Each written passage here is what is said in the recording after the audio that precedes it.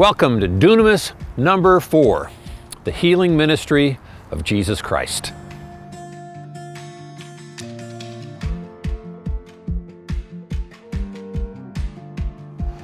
In the past 40 years, the church in the West has rediscovered the healing ministry of Jesus Christ. Believers are finding that healing was something that Jesus intended for all disciples, for all time. Because, you see, healing not only confirms the truth of the gospel, healing is a foretaste of the coming kingdom. A kingdom which will come in fullness at the end of the age, where death and disease will be forever and finally vanquished. So, let's jump in.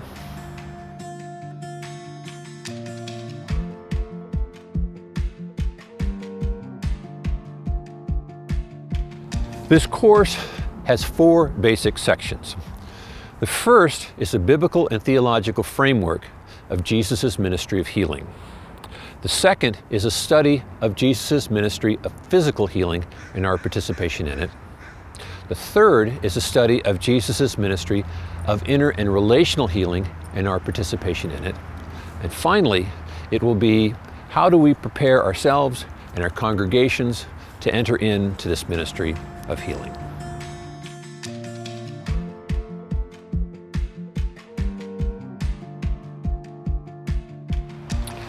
So what's the purpose of this course?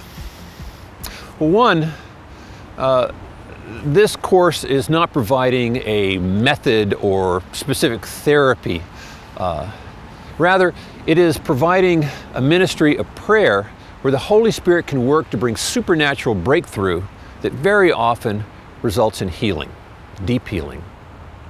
2, this is not a ministry that seeks to replace more traditional therapies or methods of healing. We love doctors, nurses, hospitals, psychiatrists, counselors. This work is meant to be complementary to their work in bringing healing. And 3, we're not promising with this ministry specific physical or emotional healing. Rather, we're providing a context for the Holy Spirit to work His gracious will to bring breakthrough in our lives so that there can be increased blessing and fullness of life.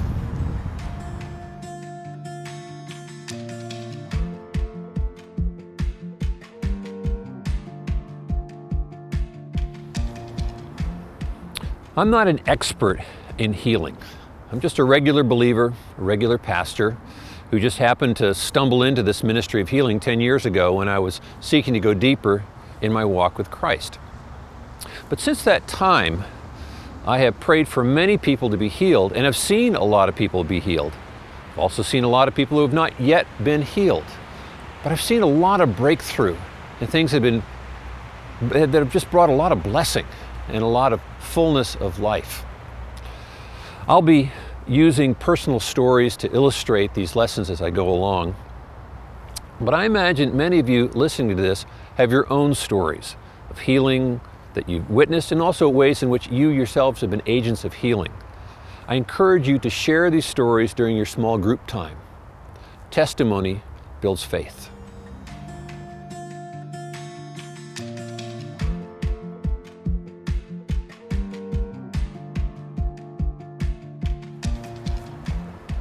All right, let's dive into a brief biblical and theological framework for Jesus' ministry of healing.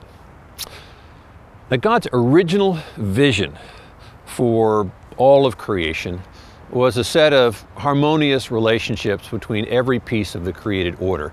And we see a glimpse of this in Genesis chapter 1, where He creates everything orderly.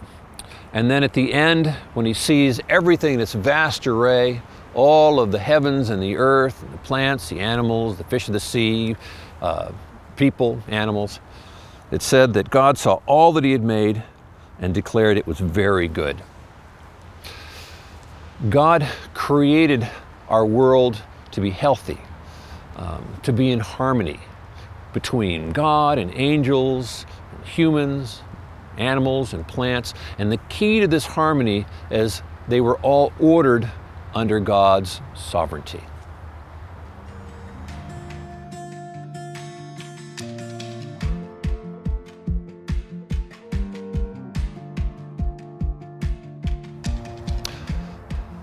After creating this wonderful world, God put humans in charge to exercise dominion in His name. Male and female, we were created with immense capabilities, with talents, with strength, to be in God's image, to exercise responsible dominion over this wonderful creation. Speaking of male and female, it said that the Lord God said, "It's not good for man to be alone. I'll make a helper suitable for him." And so He caused the man to fall into a deep sleep, and while he was sleeping, He took one of man's ribs and closed up the place with flesh. Then the Lord God made a woman from the rib He had taken out of the man and brought her to the man. And the man said, "Now this is bone of my bone and flesh of my flesh. She shall be called woman, for she was taken out of man. And for this reason a man will leave his father and mother to be united to his wife, and they shall become one flesh." God wished for there to be a partnership between these two created beings, male and female, to exercise this dominion. And He created our bodies to be vigorous and healthy. Sickness and death were not a part of God's original design. That only came later.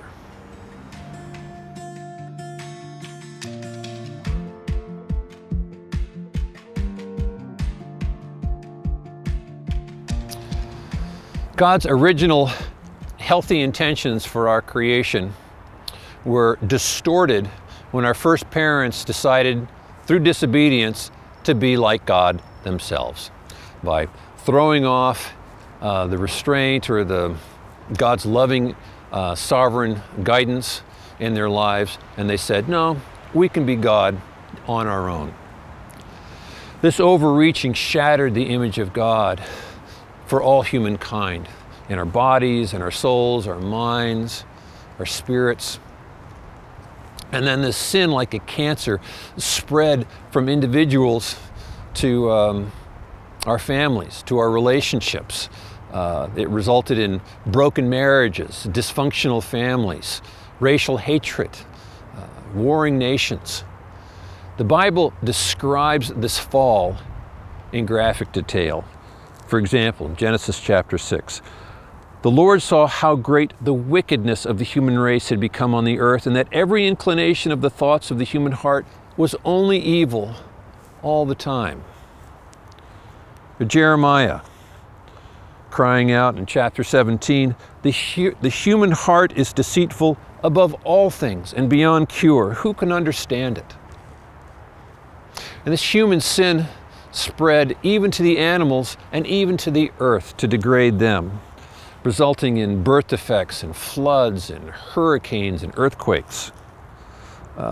Paul records in Romans chapter 8 that the creation was subject to frustration, not by its own choice, but by the will of the one who subjected it, in hope that the creation itself will be liberated from its bondage to decay and brought into the freedom and glory of the children of God. And in this last scripture, we see not just a description of the problem, but also a hint of the solution. We'll turn to that now.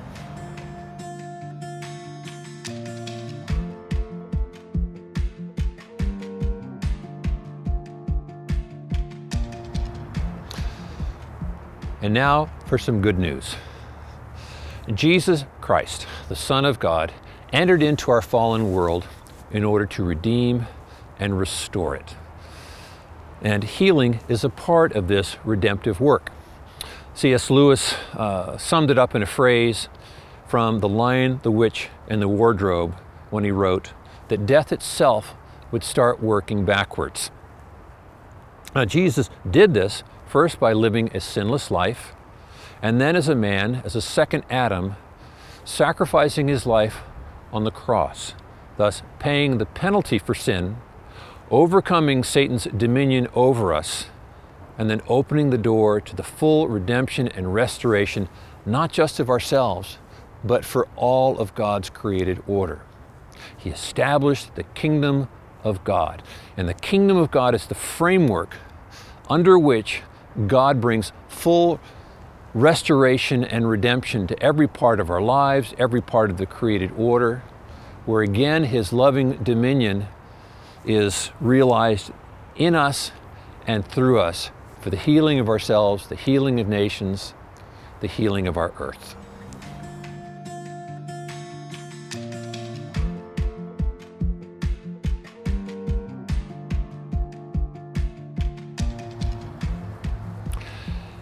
Healing is a practical part of the outworking of our salvation in Jesus Christ.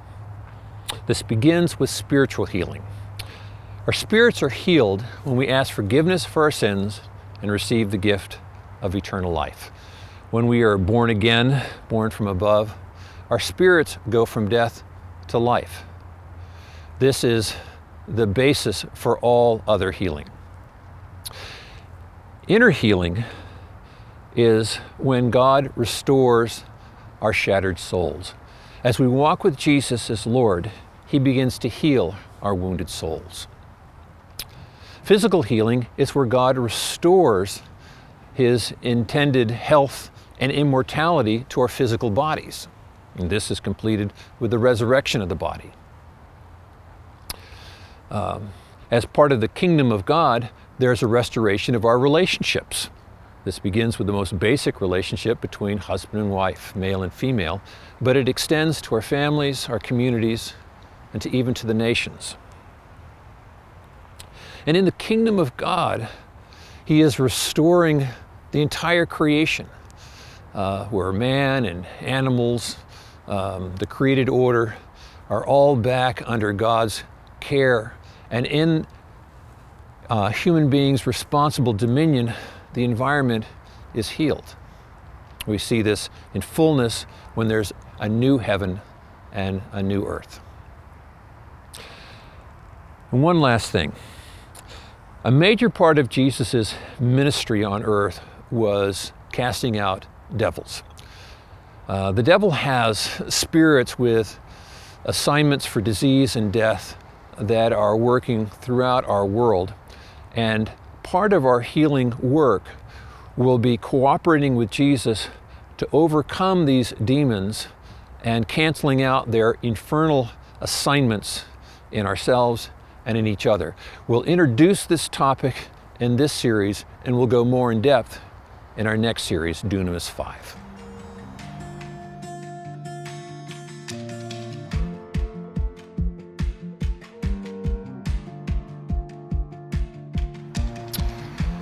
This healed kingdom is a present reality.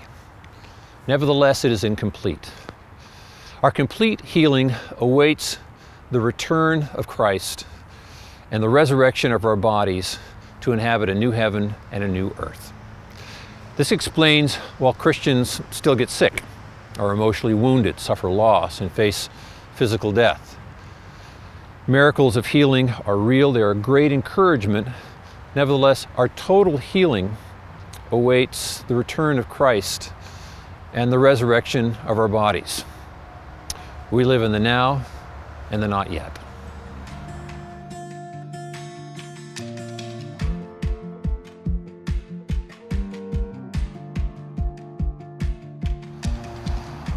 So what is the purpose of Christ's healing ministry and our participation in it? I think the answer ultimately is in the mystery of God's love.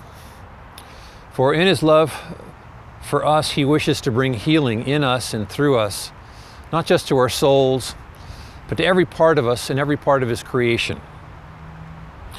And out of this same love, God calls us not only to be healed, but to be agents of healing in our world, to join Jesus in His work of making all things new. Please pray with me.